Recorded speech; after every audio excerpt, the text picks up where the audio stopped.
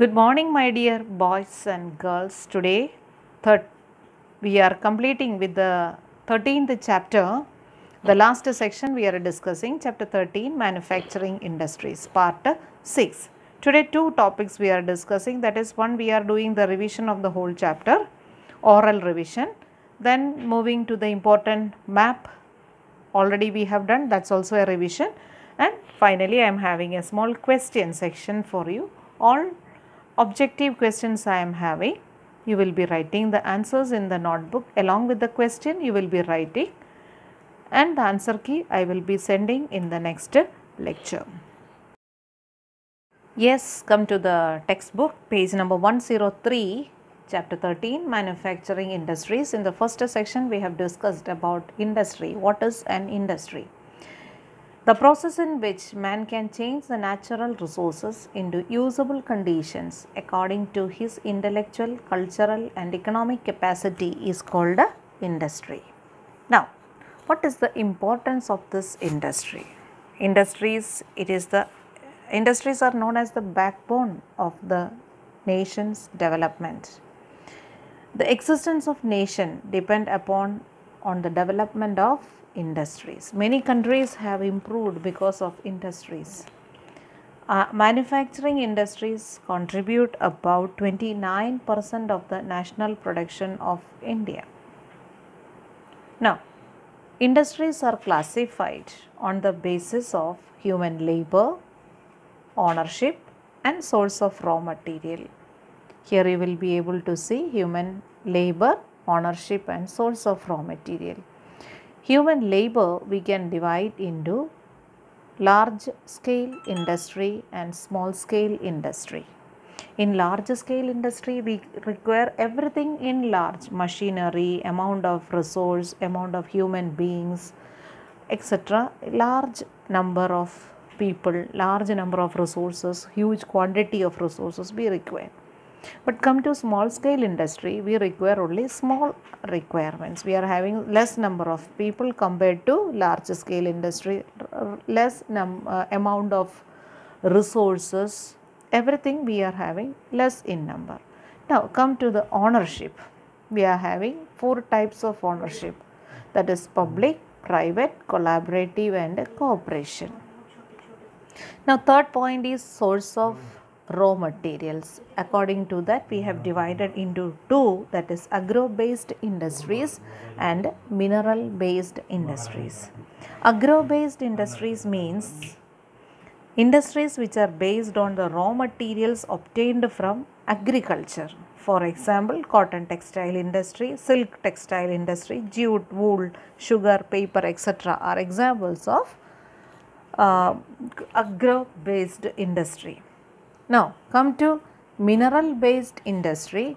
We are having resources which we are requiring from minerals. Resources or raw materials are from mineral based items like iron and steel industry, aluminum industry, copper, chemical, fertilizers, cement, etc. Now in detail we have discussed each and every one in our lecture. Now next point is transportation equipment industry. In transportation equipment industry, we have divided it into 4, that is roadway, railway, waterways and airways.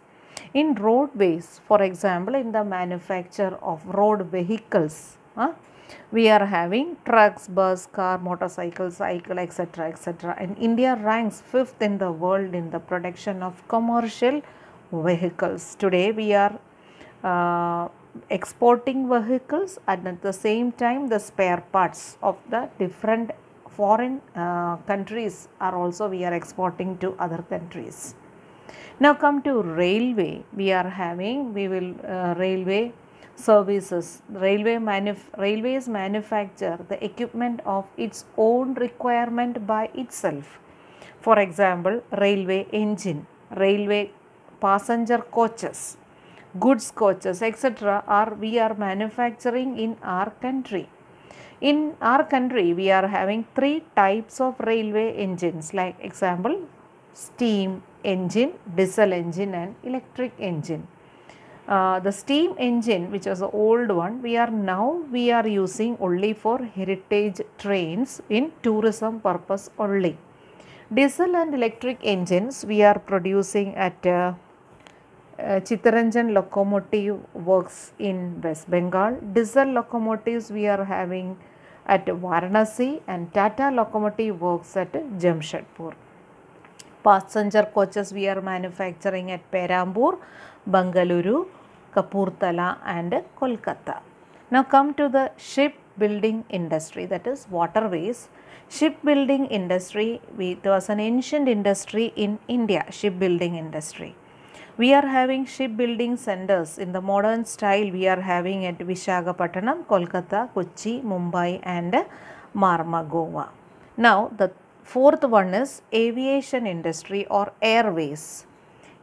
For that, aircraft building units we are having in Bangalore, Korakput, Nasik, Hyderabad and Lucknow. We are building aircraft which for our helicopters and fighter planes, for our country's use only, for our safe use only.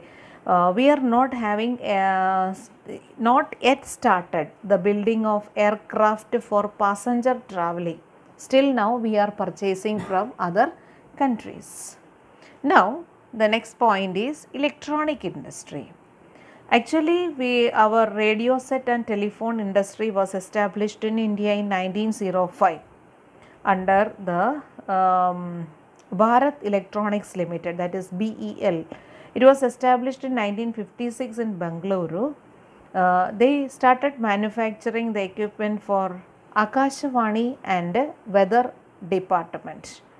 Now, but the condition has changed drastically. Now, we produce various electronic equipments in collaboration with the ISRO.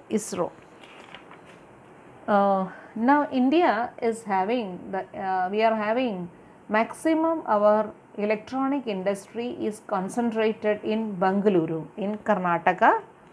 Bangalore, it is known as the electronic capital, or another name is it is known as the Silicon Valley of India.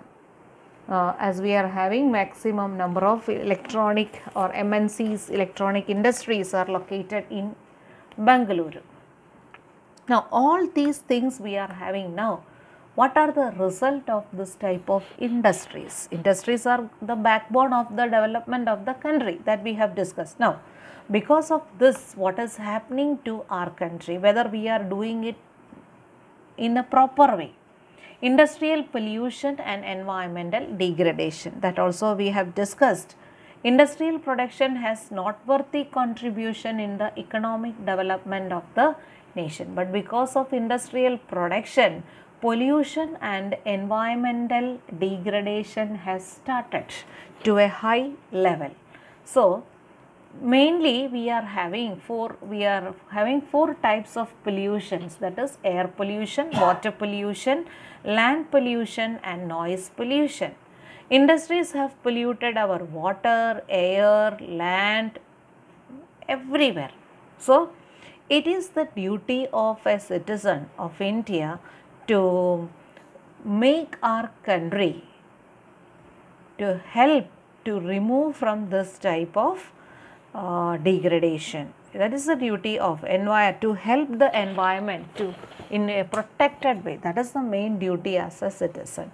What are the different methods we can do for preventing pollution? Also we have discussed. For example, we can reduce pollution by selection of the quality equipment and fuel.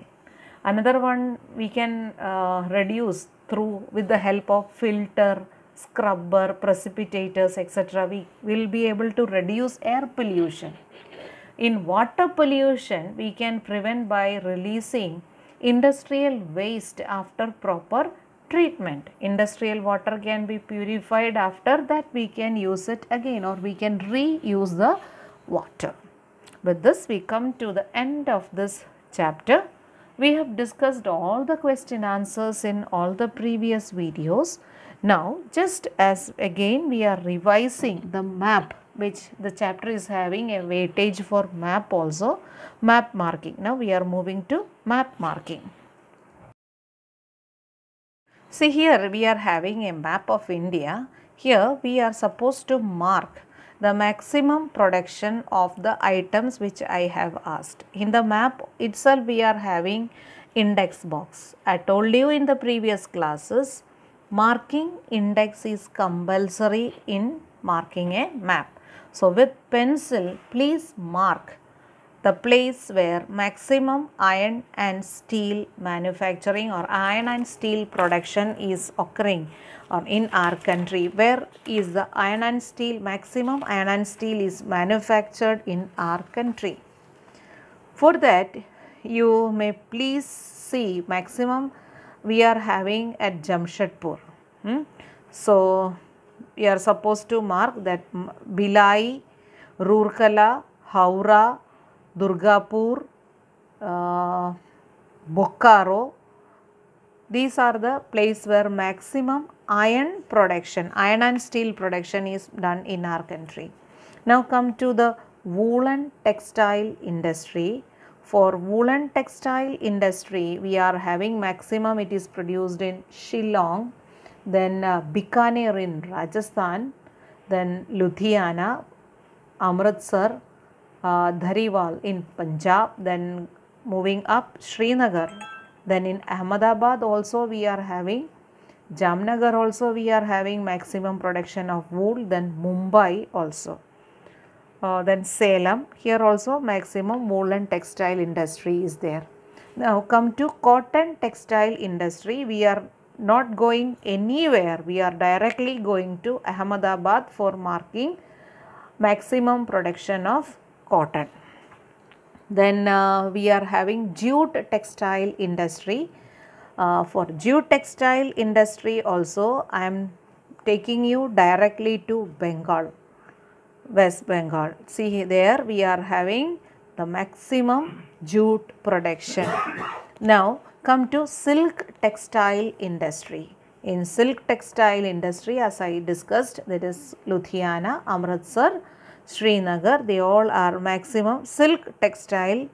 Then Bangalore, Karnataka, Salem, they are the maximum leading producers. So these places, Madurai, Coimbatore, they all are the leading place in silk industry. Madurai, Coimbatore, Bangalore, then they are the leading producers of silk. Okay, so with particular symbols you can mark this. Next question, on the map of India, mark the place where maximum production is recorded. For example, the first one which I asked you is sugar manufacturing or sugar production. Where is maximum sugar produced in our country? In sugar production we are having Kolhapur, Solapur, Gujarat is also maximum sugar producing, MP, Madhya Pradesh, we are having maximum sugar production. Then come to paper production industry. For paper production we are having our maximum paper production in we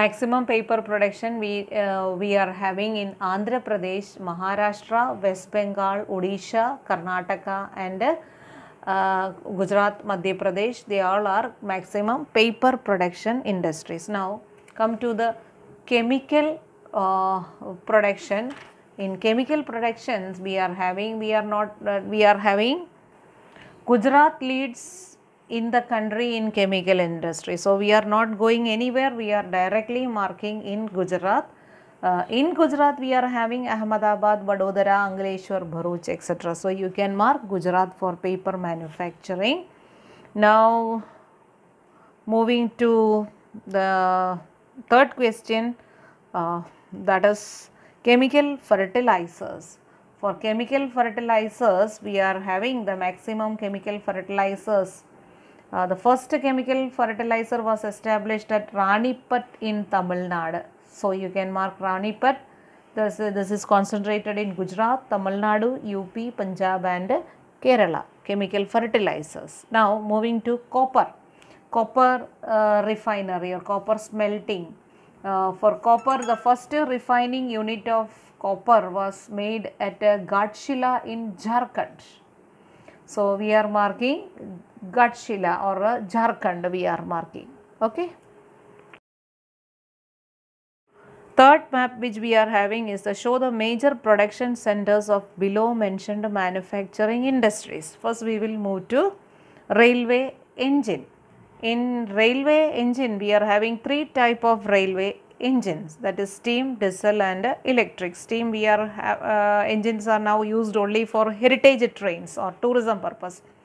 When we are discussing about engine, diesel and electric engines are produced at Chittaranjan Locomotive Works in West Bengal, diesel locomotive works at Varanasi and Tata locomotive works at Jamshedpur. Okay.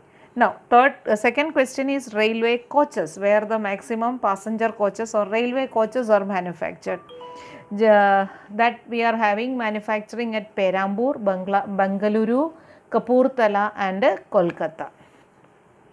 Now, third question, shipbuilding industry. Shipbuilding industry we are having at Visakhapatnam, Kolkata, Cochin, Mumbai and Marmagova. Then come to fighter planes or air, which we are having only, we are producing only helicopters. So it is concentrated at Bengaluru, Nasik, Hyderabad and Lucknow.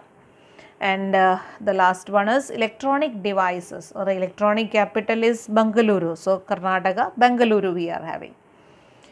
Hope we have completed all the important points for map marking. Okay. Yes, my dear boys and girls, after marking the map in the notebook with pencil, just cross check the things which I have shared here. In the first map, see here I have marked all the iron and steel industries, cotton textile industry, woolen textile industry, jute textile and silk textile. So cross check it and make the corrections and make the correct answers there. Here you are having the sugar, paper, chemical and chemical fertilizers and copper smelting industries with proper symbols we have marked here. Just check the map where you have written with this correct one. And last, one more map I am having, that is explaining you correct idea about the railway engine, railway coaches, shipbuilding industry, fighter planes and electronic devices. So make it clear, study it properly and prepare for the examination. See here, some questions I have prepared for you, fill in the blanks. Total we are having 16 fill in the blanks which I have prepared for you. You have to write the question and write the answer with pencil. The correct answer we will be discussing in the next lecture. I will be sending the answer key. So, write it with pencil in the notebook once you complete writing the question answers into the notebook and pasting the map. Second question is write true or false. I have written total 12 questions for you, all from the textbook only. Write the question and write whether it is true or false at the side. With pencil, check it and write with pen after getting my answer key. Lastly, I am having answer in 1 or 2 words. Total 12 questions we are having.